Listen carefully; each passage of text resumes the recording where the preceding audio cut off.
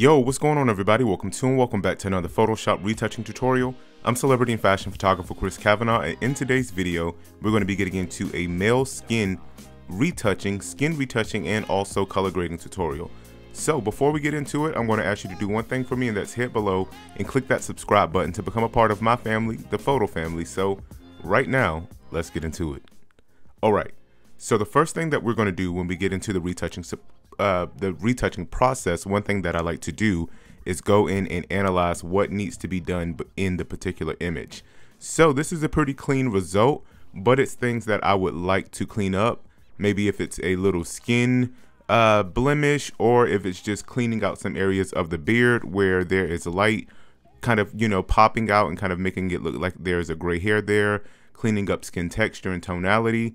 And we want to also go in and do some color grading and also dodge and burn to areas that are a little bit dark, because once we get into the color grading aspect, a lot of the detail within it will be somewhat kind of removed or kind of suppressed. So what we're going to do is hit straight up and head into the dodge and burn tool.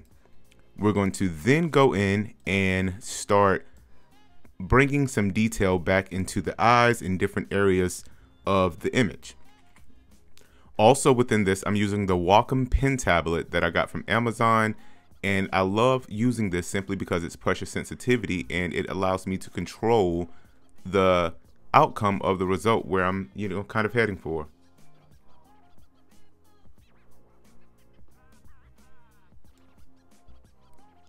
We're just going to start brushing around that beard as well. And just bringing that detail back in there. Some areas we will push a little bit harder, some areas we won't. And we can even go into this process of bringing or removing, dark spots to the skin to make it a little bit more consistent. And that way we don't actually lose the texture of the skin. Everything's just kind of staying intact, but we're still bringing those results and diminishing areas that we don't want anymore.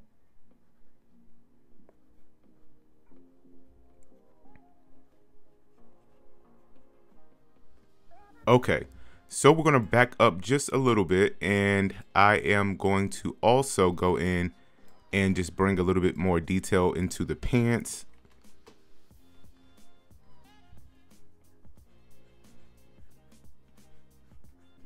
And if you're wondering, this is my friend Michael Abatonio. He is a content creator on TikTok and also Instagram. I'll link his link below that you can find him over on his socials. Okay, perfect. Okay, so the next thing I want to do is just zoom right back into where we were, and then what I'm going to do is remove some spots that are on the pants. Just those tiny little details make a lot of difference.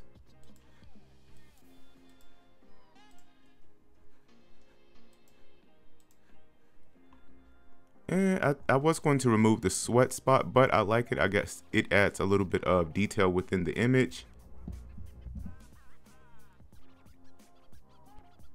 I am going to also just keep going around and clicking some of these results that I don't, these little areas that I want to kind of get a little bit more in consistency.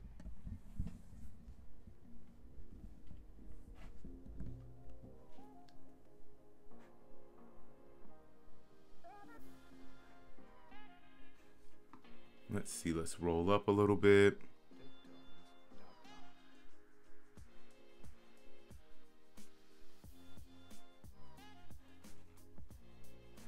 And what I'm going to do as well is add a little bit more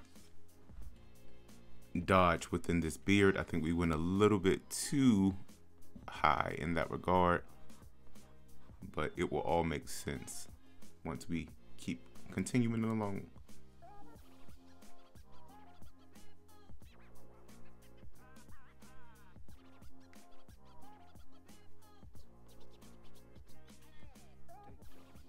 Also, if you have any questions, feel free to leave them in the comments section and I can get them back to you and answer them in the you know, first kind of like few hours of the video. Okay, so I like what we have right now, and this is a little before and this is a little after. All right, so what we're going to do is go up to the the adjustments tool, and we're just going to start bringing some contrast in there. And then I am going to head up to the actual, let's go back.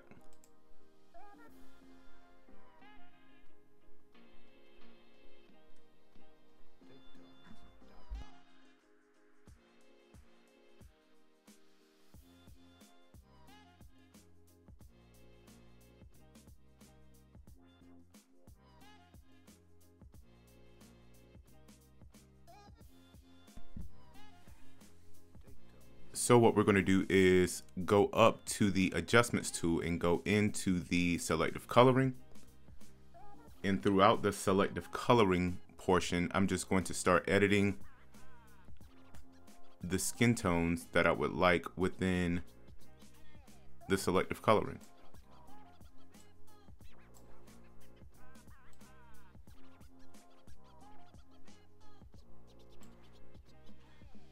And we don't want to make too much of a dramatic result, but at the same time, we want to just keep it clean and consistent throughout the process.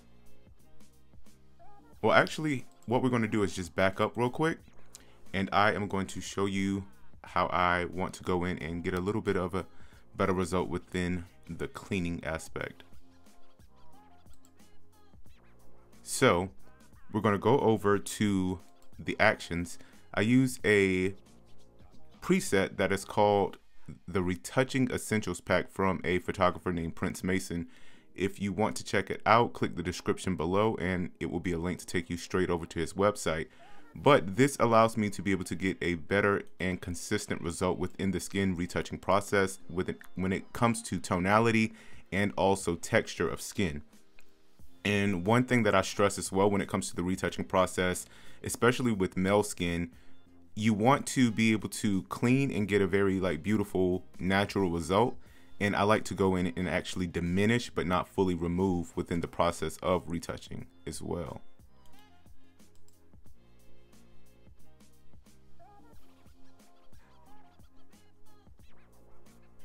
So we're going to let this render. We're going to click advanced frequency separation. I'm going to bring my radius down to about a 4.2 Gaussian blur and click OK.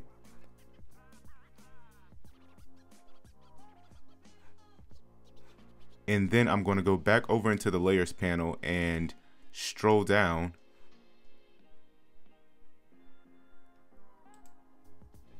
Deselect the high frequency separation layer and click on the low frequency separation layer. I'm then going to go over to the tools panel, click the mix brush tool, and go up to the areas that I would like to start cleaning up. And simply with the Wacom pen tablet, start brushing over those areas to get a more consistent clean result.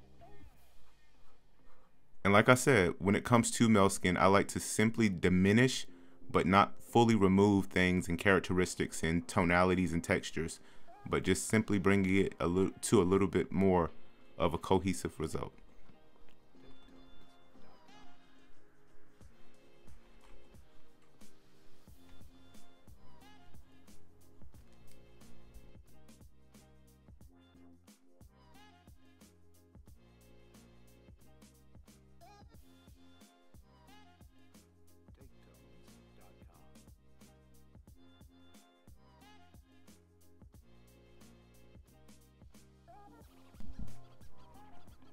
Okay, so we're going to keep working down. And one thing that I stress as well when it comes to retouching, find a formula, find a workflow. One thing that I like to do is work from the top and work my way down to the bottom, so it keeps me in line of where I'm going throughout the actual retouching process. And then also another little tip, start to zoom in and out on certain aspects of the image so that your viewpoint is not just set to one thing, you know, and that way you can start keeping kind of track of the results that you're getting.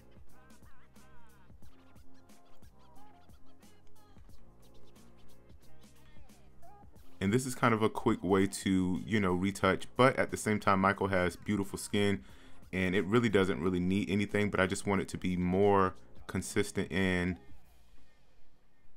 the texture and tonality that's already there.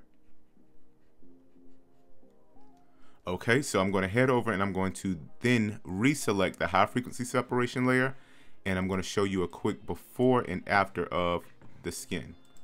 So here's a quick before of where we started and a quick after. I'm going to head in again and just show quick before and after. Okay, so the next thing I want to do is merge these together and go into the dodge and burn aspect just to bring different details out within. So I just want to bring the chest out a little bit more.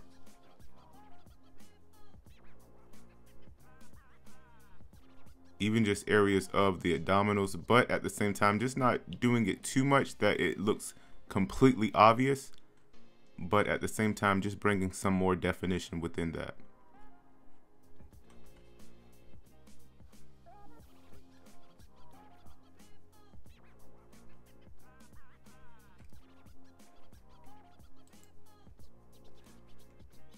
And like I said before, when doing the color grading aspect, you're going to lose a little bit of that detail within certain areas. So it's just good to go in with the dodge and burn and kind of bring those out prior to that, or kind of in that actual motion as well.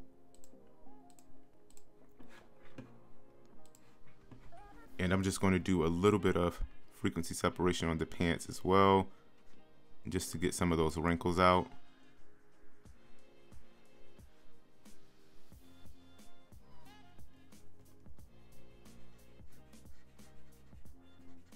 And just brushing a little bit harder than usual.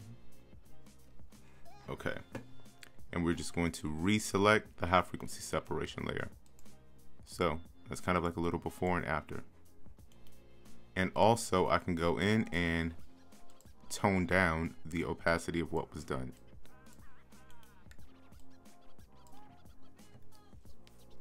Last but not least, we're going to finish up with the actual color grading aspect. What I like to do is kind of, you know, create a tone based off of, you know, skin tone based off of clothing. I want to warm this image up just a little bit. So I'm going to go over to the adjustments panel, and I am going to then start bringing some yellow tones back in, and then also infusing it with a little bit of red. Now, one thing that's important as well when it comes to the color grading aspect is understanding undertones within skin. That is going to differ upon the actual subject, but if you can actually look at the person and kind of, you know, Mike right here is more of a yellowish red on undertone. So I'm going to infuse those things within, but also to bring it back to a proper balance, I'm going to also add the cyans and the blues, and then just go in kind of tweaking as we go. So to bring a little bit more depth and dimension within this, I'm going to add a little bit of contrast. And also, I am going to head to the selective coloring and start playing with my reds, my cyans, magentas, and yellows. So I want to, like I said, I want to add a little bit more warmth within it. So I'm going to take it down my cyans 19. I am also going to bring a little bit more cool tones back into the image with a little magenta. My yellows, I am going to bring up in a positive manner.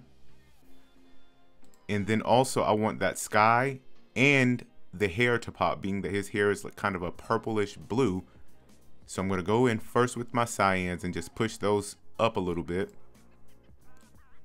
Play with the magentas, push that up a little bit as well.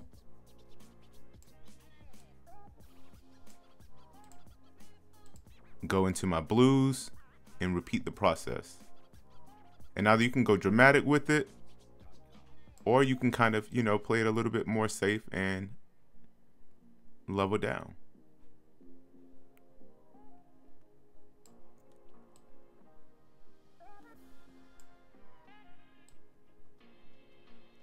Okay, so like right now I like the results, but we have a little bit too much saturation.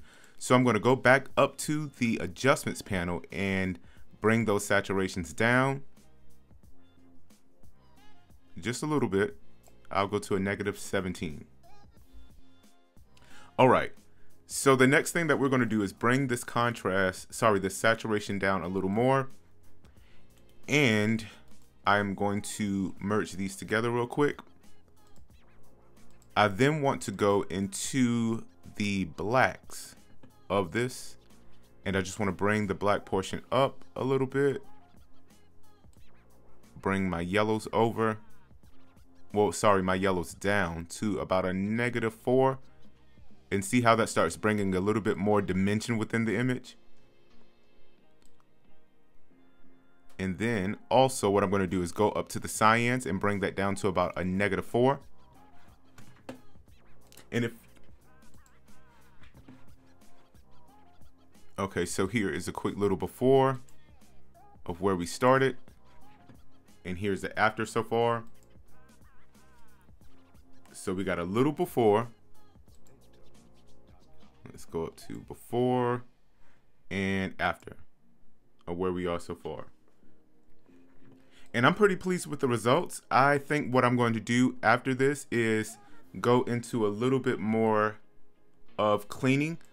Let's see, I think I'm going to remove this light. I wish it was positioned a little bit behind his shoulder, but I think it's kind of distracting from the image. So what I'm going to simply do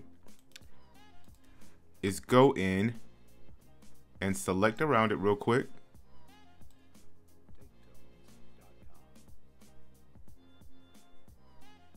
And I'm using the quick selection tool to be able to do this. See that? And then I'm just going to draw around it.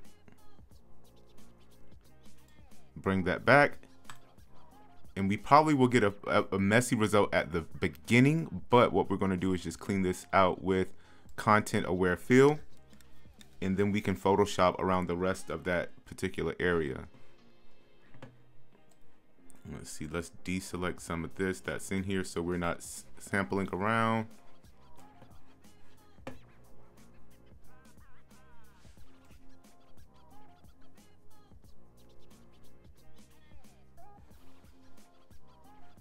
Alrighty, so when I did the content aware fill, what you can see is that it removed that entire light fixture that's behind his head. So I'm going to click OK and let it render. And then, oops, what I'm going to do next is go into, let's go right here, go into cleaning this up a little bit. Oh, let me get you back.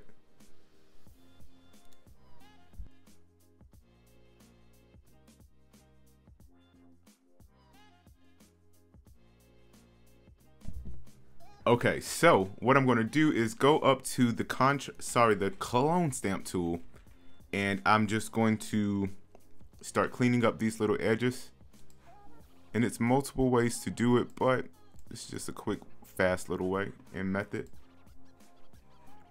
I'm also going to go to the top of the head where we were and just blend that in just a little bit with a soft stroke brush.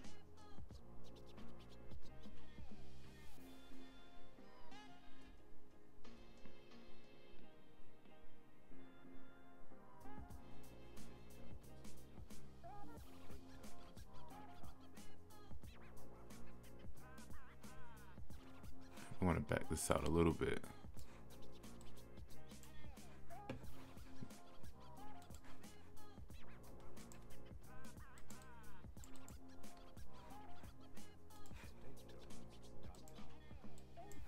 Turn down my opacity. And and then just start feathering and sampling around that area to make it a little bit more cleaner.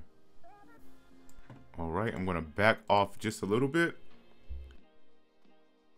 Alrighty, so I'm gonna show you a quick before, quick after of where we are. And what I want to do next is, you know what, I wanna frame his body up a little bit more. I wanna add a little bit of definition within it. So we're gonna go to the liquify tool, and I just want to bring the waist in a little bit more, just a little bit more. Sometimes in positioning, things can look a little bit funny. So we're simply just going to zoom in, and I want to bring the hips out, but also be careful within this because we're going, you know, against lined surfaces. And then I just want to bring the waist in just a little bit and bring this up and out just a tiny bit.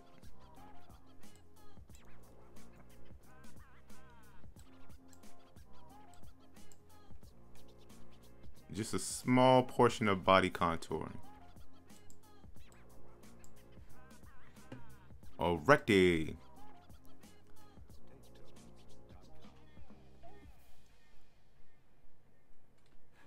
Okay, so this is a quick before and quick after.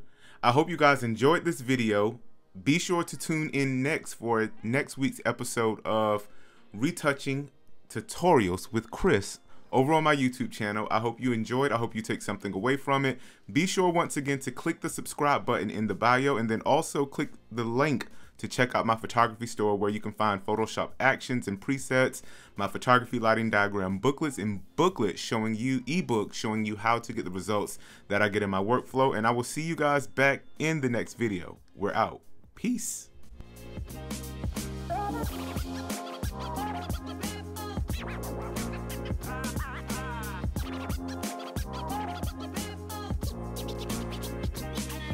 Take care.